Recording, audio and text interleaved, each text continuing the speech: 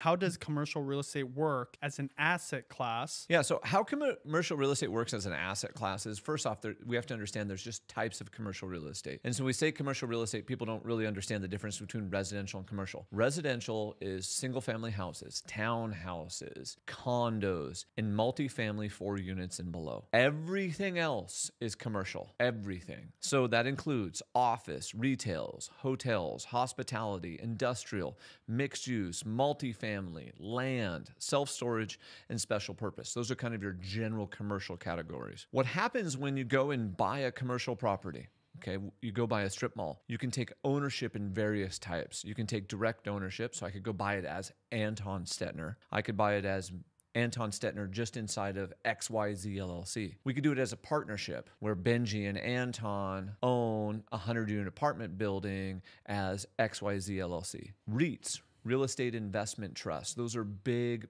commercial property owners across the US. They allow lots of people to invest inside of them. What you do is you put your money in, it's locked up for a period of time, and the REIT goes and buys performing assets. REITs are notorious for buying large apartment complexes, malls, large office buildings, things like that. There's also insurance companies and pension funds who will go buy large commercial buildings for the performance.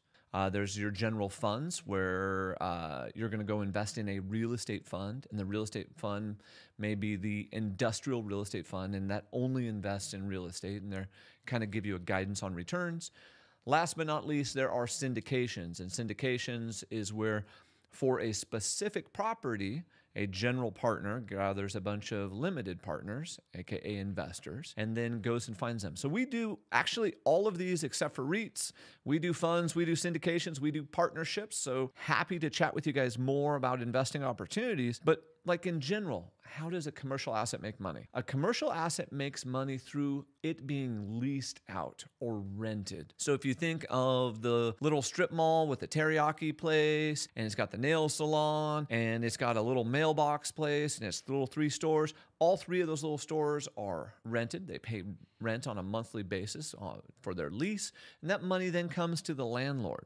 So when you go purchase a commercial asset, what you're thinking about, okay, what type of reward could I get for purchasing this asset class? So generally speaking, the one everyone wants, and this is why it's the first one on the list, income generation. We buy it for cash flow, okay? And that, once again, is coming in through the rent or the leasing of that particular property. Now realize land is part of this. So sometimes land is leased, or sometimes land is for agricultural purposes, such as timberland.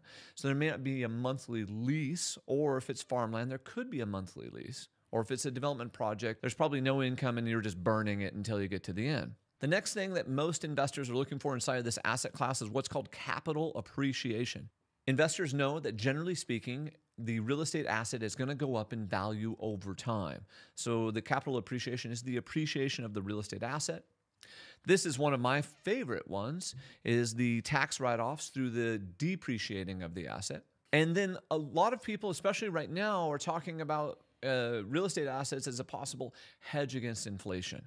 And that's historically been one of the things that they've done. Now let's go into just real quickly, what are the risks? The risks associated with commercial real estate is they're generally larger, more expensive buildings or projects. So they're called illiquid. And commercial real estate is sometimes just referred to as CRE.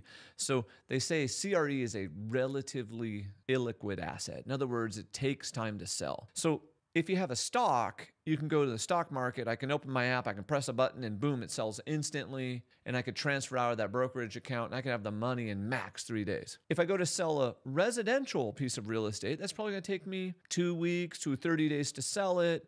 And then I'm going to get paid 30 days later. So I can have the money in 2 months, maybe 3. A commercial asset, because they're so much more expensive and the due diligence is done at such a higher level, a commercial asset will take you anywhere between 1 to 6 months to sell. Then it takes that borrower 60 to 90 days to close on the loan. So if I want to sell my large office building today, I'm probably getting paid in as short of time as 5 months to as long as a year from now. A year, wow. Also, vacancy can be a problem. See, when I own a simple duplex, it's easy to operate. If you own a large strip mall with an anchor tenant, and the anchor tenant is Whole Foods, and Whole Foods moves out, it's going to take you a year, 2 years, 3 years to replace that. So part of commercial real estate is being able to weather these larger storms. Commercial real estate, just like residential, is leveraged, but the numbers are bigger. So you take a home here in Marysville, and let's just say, it's a $750,000 home, and maybe you've got 600 grand worth of